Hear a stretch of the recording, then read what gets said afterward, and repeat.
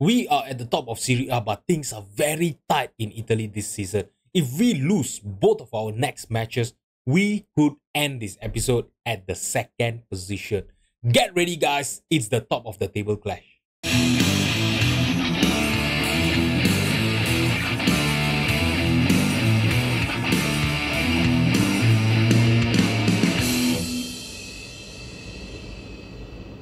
What is going on, guys? I'm Alvin here and this is episode 47 of AC Reggiana's Review. First of all, I would like to apologize for not having any episode in the last 1 week. Alright, I was actually a little bit busy with my work and I just couldn't find time to record, the gameplay and all. Alright, so hopefully, this season it'll be back to normal and I will upload minimum 3 episodes this week. Alright, so today we are going to have a top of the table clash against Napoli and Juventus. Alright, so currently in Serie A, right, we are sitting at the top of the table with 17 games played and 45 points. And you know what's the best part? We are still unbeaten. So, an invisible season is still on the card. Alright, with another 21 games to go, right, there's still a very, very big chance that we could either win the Serie A or we could bottle it, at the second half of the season. Alright, so today our opponent are going to be Juventus that are currently sitting in the second place, 5 points behind us, and Napoli that are currently sitting in the third position with 7 points difference between us. Alright, so if Juventus beat us today and if we lose against Napoli as well, and Juventus win both of their game, they will leapfrog us and finish this episode at the top of the table and we will drop down to the second position. That is the thing that we really don't want. Alright, so our first opponent today is going to be Napoli. Alright, so as you guys know, they are a very, very good team with really good players in their team. Mikel Arteta is actually their manager and I think he joined them this season. Yeah, he did join them this season. So, even if you look at his attribute, let me show you his profile again. He is a really, really good manager in this universe, So obviously they are going to be a very, very hard team to beat. And with their formation that they love to play, 4-3-3 is going to be obviously, very good against us. We are playing a formation of 4-2-3-1, if you guys remember. All right, I know it's been 1 week, so you guys might forget. All right, and if you guys are new to this channel, right, do subscribe. If you like the video, do drop a like as well, if you like the content that I'm doing today. All right, okay, so their key player right now is Axel Tapia. So this guy is a new gen goalkeeper and look at him.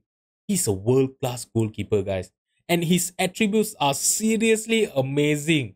Oh my god, I really wish that we have this caliber of a goalkeeper in our team. I'm sure that we will be winning everything if we have him in our team, to be honest. All right, when we look at this, right, in Serie A, 17 games played. He have played all of the matches for them and 10 clean sheet with an average rating of 7.15. You guys know goalkeepers don't get good average rating. So he's getting it for them. So you can know that, he is a good player. All right. Okay, so it's going to be quite hard, for us to score past him, but our players are good as well, especially our strikers. If you look at this, right, let me show you. Norman Bassett have already scored 12 goals in this season. 14 games played, only 10 games start, 13 goal contribution with an average rating of 7.34. He's going to be starting today, obviously.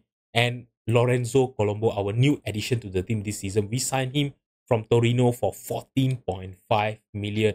And he is amazing for us, guys. Look at this. I know, 20 appearances, but only 11 was from the bench. He have 9 starts and 11 goals scored from there. And it's not just that.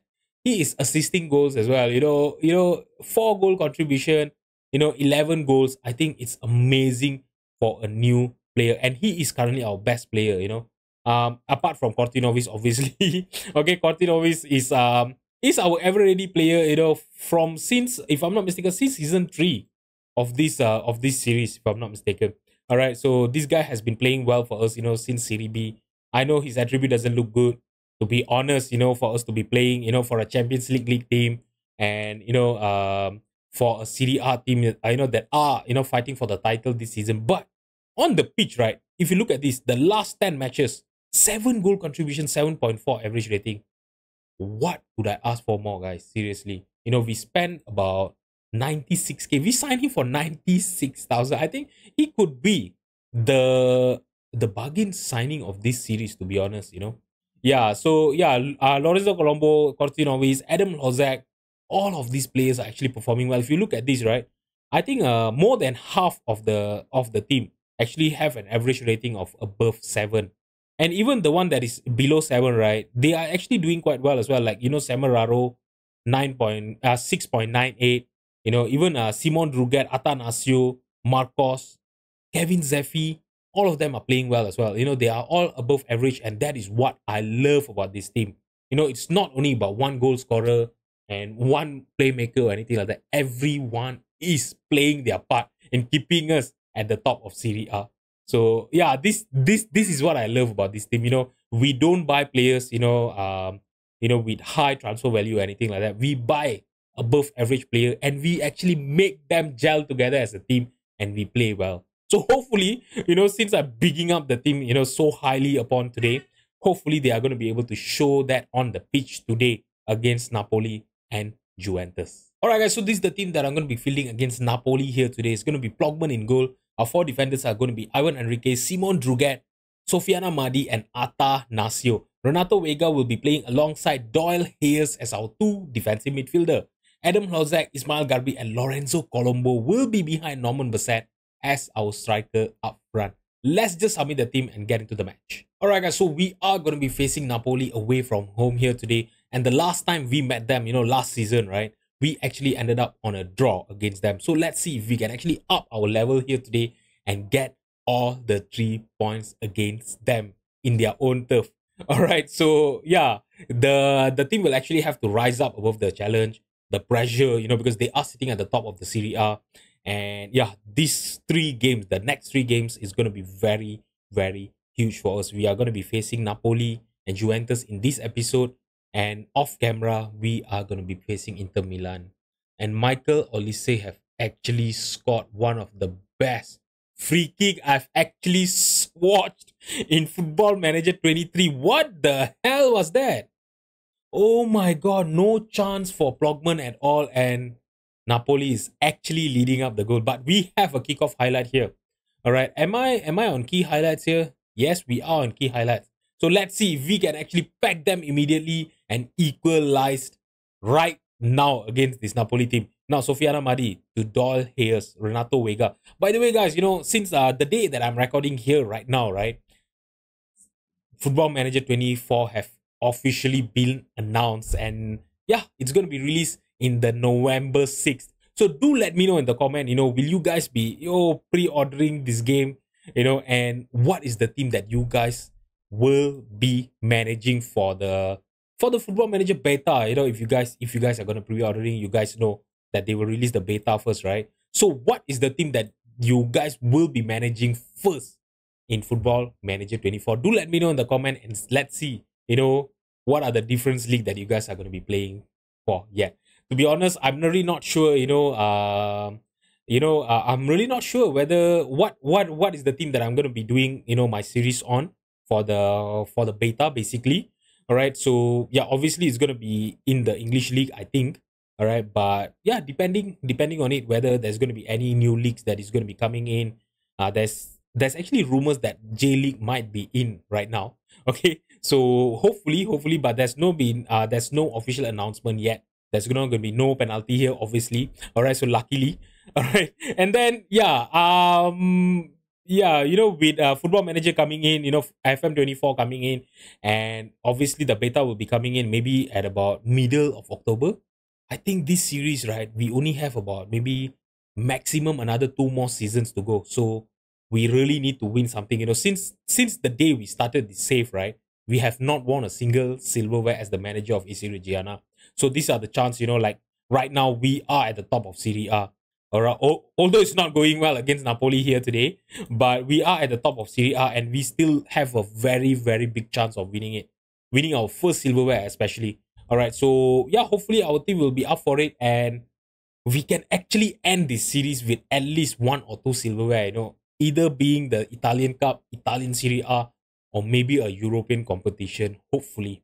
Alright, so but it's not looking good for us. If we keep on playing like this, right, I don't think we are going to be able to get anything out of this team, to be honest, at the end of this series. Kevin Zeffi coming off for You know, for the injured Adam Lozak have also not started well. Norman Bassett on 6.3. I'm seriously not looking, it's seriously not looking good for us this in this game here. All right, I'm gonna stop playing out of defense. We are gonna look for overlap on the left and right hand side. I'm gonna increase the directness of our passing for now, slightly more direct. And you know what? Let's see. You know what? Should I go for a higher defensive line? They have very good attacking line. You know what? I don't want to take that risk. Ended up we are gonna concede even more. You know what? I'm gonna berate the team here at the start of the second half, and let's see if we can turn things around. Lorenzo Colombo is on a 6.3, Bassett on a 6.3, Kevin Zeffi coming off the bench also 6.2. Our defensive line are not playing well at all. Enrique on a 6.4 as well. And it is the 66th minute, and I need to make some changes. To be honest, I need to make a lot of changes here. Oh my god. I can't be taking off Kevin Zeffi, right? He just came on just now. I'll have to let him play on. Ivan Enrique, I'm going to take off for Petko Kanev. All right. Norman Bassett, let's take him off for Semeraro. And you know what? Colombo, you are going to come off for Marcos. All right. So I'm going to make all these 4 changes for now. And we are just going to continue playing here. If you look at this, we are not creating a lot of chances here today. We are not controlling possession as well.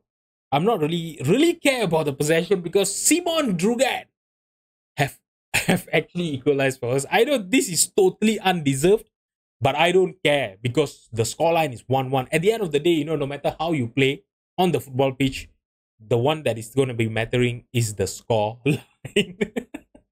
All right, we are totally FMing them right now. If we can find a winner in the next 15 minutes, right, it's going to be a total bottle job by Napoli. They are creating a lot of chances, and now Flogman is playing it long to Double Hayes. Doyle Hayes. What am I talking about? Double Hayes. Doyle Hayes. Now Marcos with the possession to Ismail Garbi. Can he find a good pass into Semeraro? But I think he's offside. I think he was offside. Okay, the referee is going to be checking with VAR and see. But I think he is offside there. He looked very, very offside. Yeah, the goal has been disallowed. Oh my god, that was our chance. That was an amazing counter attack by us, A good goal kick by Plogman. And look at this, he was clearly offside there. I'm not sure why Garbi never tried to look for a pass to, I think that was Marcos, in the penalty box as well. He should have done better with a chance. And I think this game is going to end with a 1-1 draw. And yeah, with the time trickling away, we are going to get 1 point against Napoli. And to be honest, it was an undeserved 1 point, to be honest. But in the second half, right, after I went a little bit more direct and everything, we slowly creeped up, against Napoli, and we started creating more chances. We played well against them, and we managed to find an equalizer. All right, so I'm not going to complain. A 1 point, it's still a point, okay, to be honest. At this point, playing against all these big teams, even getting a draw is seriously good enough for the team of our caliber. All right. So with that, right, I know Juventus have not played their game in hand yet. Hopefully they will play and they will lose. If they lose, it's going to be a guarantee that we will end this episode at the top of Serie A. But if they win, we will have to win against them. Right? That's the only thing that is going to be mattering.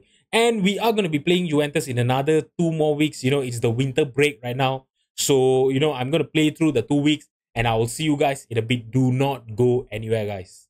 Alright, guys. So before we get into our second match against Juventus, I have a little bit of a transfer news for you guys.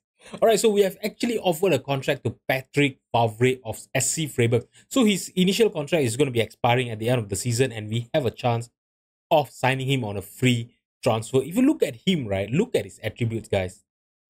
He is one of the best new gen center back that I've actually seen in this universe of FM23. All right, you look at his mental, his physicals. Oh my god, he's one of the best center back in the game right now. He's even better than Guardiola, to be honest. All right, if you guys have not watched, you can actually see my TikTok channel and even my YouTube as well. I've actually made a video on his profile. Okay, so he's huge, but the problem is there's a lot of teams that have actually put up a bid on him, with the likes of FC Bayern Munich. We even have Real Madrid and PSG. So it is a very, very small chance that he's going to be signing for us, obviously, because of the reputation difference and all. But if he if we manage to get him in our team, right, it is going to be a game changer for us. Next season, I think we will be able to be, in the fourth runner of, challenging for the Champions League, the Serie A, and the Italian club as well. Hopefully that will happen. Hopefully he will sign for us. But yeah, I'm not gonna put a lot of hope on this transfer here. All right, so let's see what happens. Maybe at the end of this episode, we might know whether he's gonna be signing with us or not. And to be honest, if you look at this, I'm gonna be paying him a huge amount of money. 7.4 million per year. If he signs for us. So I'm not sure what's gonna happen. I really hope he will sign with us, and I really hope we are gonna be able to, pay him his salary when he joins us. I really hope that will happen. All right, so our second opponent for today's episode, Juventus, they are currently sitting in the second position. If you have a look at this, only 3 points behind us. They managed to win their last game, which was against who was this again? They played against Palermo and they won 2-0 against them. So fair play to them. All right, so if we lose against them here, right, they will have the upper hand on the hand-to-hand. As you guys know, in Italian Serie A, in the Italian league, they don't go by goal difference. They go by points, head-to-head, and then the goal difference. So if they win against us here, they will have the, edge or the head-to-head, and they will go above us in Serie A. All right, so the key player is still Vlahovic, a 30 years old Vlahovic, and he's still amazing in this save. 21 goals scored for them, in all competitions, 17 in Serie A. So he's going to be a threat for us, in goal here today. So hopefully our defense will be able to keep him quiet. All right, they even have the likes of, Udogi playing for them. And look at this guy, left back. This is the left back that we need, if you want to be good in Football Manager, to be honest. They do play with a formation of 4-3-3. Look at their team, they even have Cody Gakpo playing for them. They have Bremer, Julian Timber, Bamba. So this is a very star-studded team, and I really hope our team will be up for the challenge here today. All right. Okay, so our team that I'm going to be, fielding against Juventus here today is going to be Plogman in goal. Our 4 defenders is going to be Petko Kanev, Simon Druget, Sofiana Madi, and Julian Araujo. Victor Mesegoe will be starting alongside Colo Colo as our 2 defensive midfielder. Kevin Zeffi, Ismail Garbi, and Marcos will be behind Semeraro as our striker up front. Those of you guys that don't know Semeraro, we actually signed him from Roma this season as well. We signed him for 24 million. And to be honest, he's actually playing quite well for us.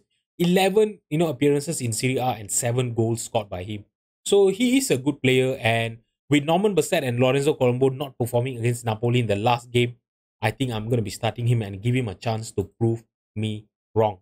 Alright guys, so this is it. We have to win against Juventus here to keep our spot at the top of Serie A. And as I told you guys, head-to-head is very, very important in Serie A.